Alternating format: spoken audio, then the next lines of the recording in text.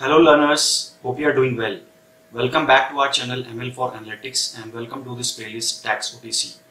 So this is the fourth video of this playlist and continuing to our previous video, like I said that we'll be covering the table functions. So in this video I will talk about two other functions which are mostly used in table functions, which are related and related table. So I'll talk about different scenarios where you can use these functions. So let's get started. So friends, we are now on the Power BI desktop and I have opened a demo for you.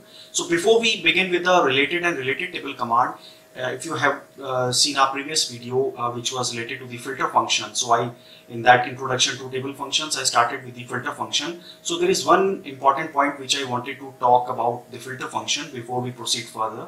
So let me just take that example for you. So friends, I have switched to the table view. So I have opened one measure for you which we discussed in the last video also.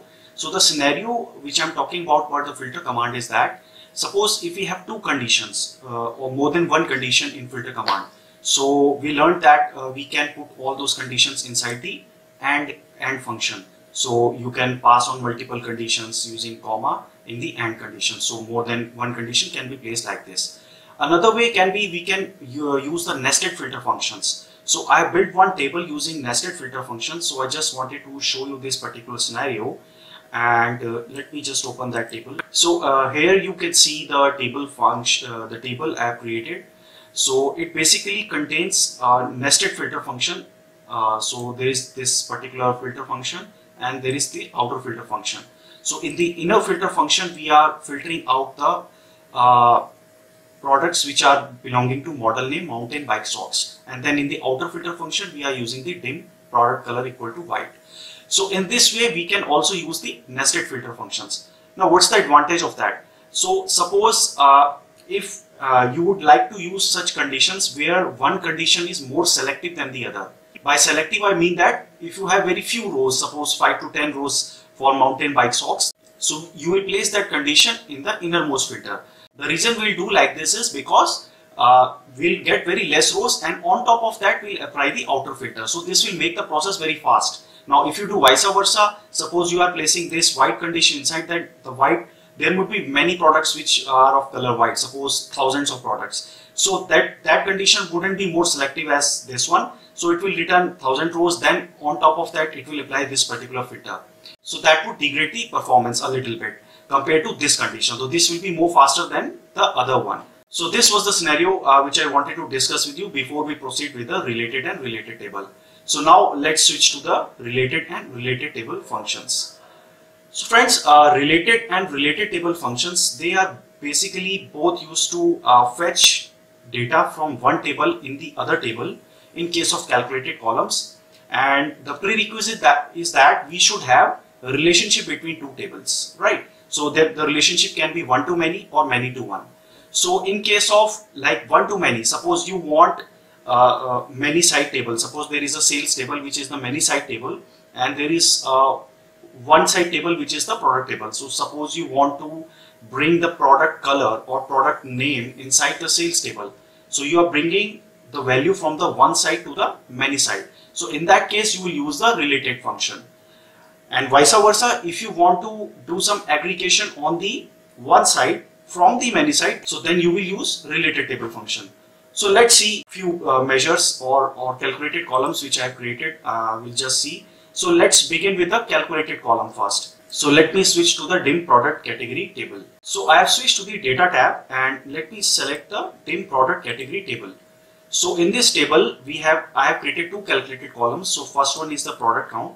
Okay, so here you can see that I have used the count rows and related table function. So the scenario is that I want to get the number of products for each product category. So what I will do is in order to access the dim product table, I need to use the related table function.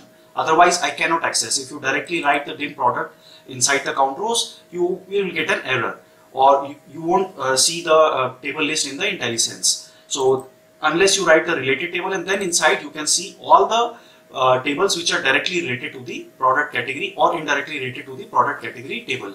So if we just switch to the relationship view, I'll just show you. Okay, so now here you can see that the dim product category table has a one-to-many relationship with product subcategory, and product subcategory has a one-to-many relationship with the dim product table, and then in turn the dim product table has a one-to-many relationship with the fact internet sales table, right? So now again switching to the data tab where we were seeing the dim product category table. Let me select that again. Okay, so let us come back to this particular code. So here I have used the related table to get the dim product, to access the dim product table, and then we have taken the count rows. So count rows basically takes the count of all the rows corresponding to this particular product category. So like this we can get the count of the products. Now there is another calculated column, sales amount. In this case, this is again an example of a related table function. So what if I want to see the sales amount for each product category?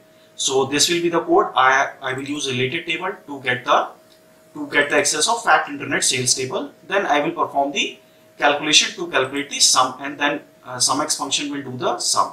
So in this way we will get the sales amount for each product category. Now let us look at the examples of related. So let me switch to the dim product table. Okay, so now I have switched to the dim product table and I have selected this particular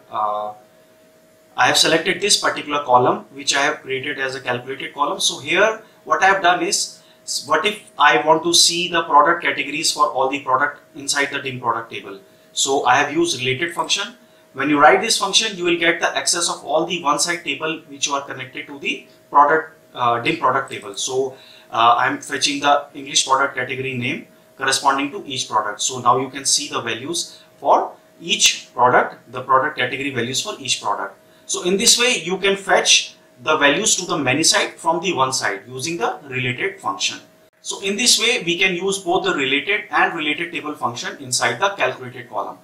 Now let us see also some scenarios in which we can use these functions inside the measures. So let me just switch to one measure. So I have opened this particular measure. This is the same measure which we used earlier also. So here you can see the related command. So what we are doing is we are filtering this fact internet sales table based on the dim product color. So unless you write the related, you cannot access the one side function. So if you want to place this filter on based on dim product and the color column, you need to write this particular expression inside the related function. Then only you will be able to access the one side dim product table for the fact internet sales table. And the other condition is basically related to the sales table only. So there is no need to write the related function.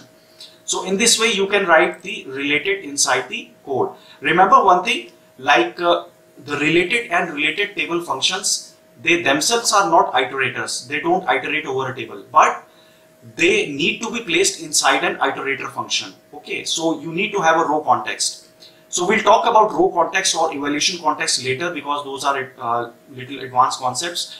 So as we move slowly and gradually, we'll talk about evaluation context also, and we'll understand them deep. But here you can just remember that related and related table function can only be used inside an iteration. So here the SUMX function is an iterator. We already discussed that in the earlier video. So this is iterating over the fact internet sales, and then it is fetching the value corresponding to each sales from the dim product table. So this is one way of using the related function. Let us see another use case. Okay, so this is another use case. I have created one more measure to explain you how we can use the related table function inside a measure. So this is a little complex function, so maybe you will take time to understand what this function is doing. So let me explain you. So to understand this function, you can basically keep this thing in mind that whenever there are nested functions, so you basically first the innermost function will be evaluated in general in DAX, and then the outermost function will be evaluated. In general, this is the case for most of the functions inside the DAX except calculate and calculate table. Their order of evaluation is different. We'll talk about those functions later as we move on in this particular series. So coming to this measure, let us see how it is getting evaluated. So you can see that this is the outermost function SUMX. So the first argument of SUMX is this particular filter command. So remember, SUMX, the first argument of the iterator function like SUMX, averagex, maxx, they are always a table or a table expression. So they need to return a table. So let us first evaluate this particular command, what this command is doing. So now inside filter we have placed another command which is the table name. So filter, as we have already discussed, that it accepts the first argument as a table and then the condition to filter that particular table. So now you can see that we are filtering the dim product category table based on the count rows of the dim product table. So basically what we are saying is that give me those product categories which have the count of product greater than 10 under those categories. Okay. So we are counting the number of rows inside the dim product table and we are checking that whether it is greater than 10, and we are returning those categories only. So this filter command will return those categories which have the number of products greater than 10 inside them. So now remember we talked about the related function inside the dim product category table. Let's switch to that. Okay, so now I have switched to the dim product category table just to explain you the first argument of the SUMX function. So remember that we took the product count for each product category. So now you can see that all the counts are greater than 10. So in this case it will return all the 4 rows for the first expression of the SUMX function. So now let's switch again to that particular measure. Okay. So now in this first condition the table has been returned with the 4 rows. Now for each row this SUMX will iterate and evaluate this expression. Now as you can see that this expression is nothing but it is calculating the sum of sales amount for each dim product category. So it is fetching all the rows related to this product category using related table. So we have to use related table, otherwise we will not be able to access the fact internet sales table. So and then it is picking all the rows and then taking the sum of those rows and then returning us the total sales amount for each dim product category. And then on top of that we are summing up all the sales amount for all the rows returned. So basically we will be getting the total sales amount. So this was a little complex way to explain the total sales amount, which can be returned in this simple expression also, just to show you. So this simple expression will also give us the same number, and based on that complex expression will also give us the same number, because we are taking all the product categories which are greater than, having the count of products greater than 10, and since all the categories are having the product counts greater than 10, so that's why all the sales amounts will be returned. So in this way I have just plotted that particular measure here. So you can see this is the simple one and this is the complex one, so both numbers are the same. With this we come to the end of explanation of related and related table.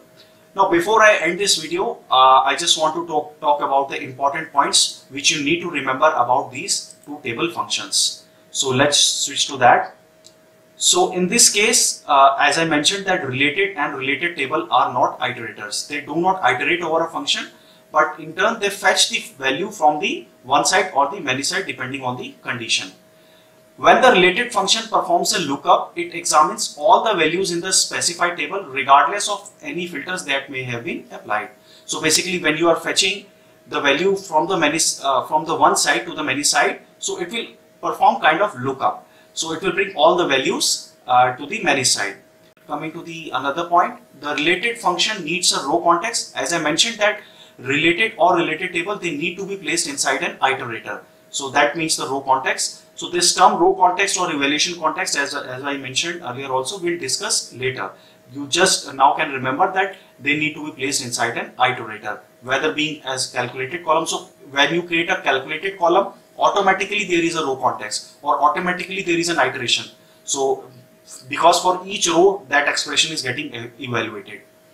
So now coming to the next point, a table scanning function such as SUMX gets the value of the current row value and then scans another table for instances of that value. So the same which I explained you, that SUMX function is an iterator. So it will iterate over each row of the table supplied to that SUMX function as a first argument, and then it will calculate the second expression for each row. Another point, the related table performs a context transition from row context to a filter context and evaluates the expression in the resulting filter context.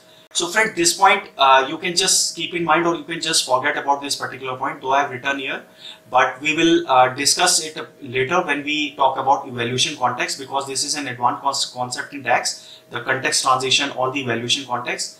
So context transition we learn once we have completed the evaluation context. So the last point is that in general the execution order of nested functions or calls is that the innermost function is evaluated first, then outer functions. So I already talked about this, that the innermost functions are calculated in general first and then the outermost functions, but this is different for the calculate functions and we'll discuss it later. So with this we come to the end of this video. We talked about related and related table functions and we discussed how we can use them in calculated column and the measures. So if you have any questions related to these two commands, related and related table, you can put your questions in the comment section and I will answer your questions. So with this we come to the end of this video. In later videos we will talk about other table functions. So take care and goodbye.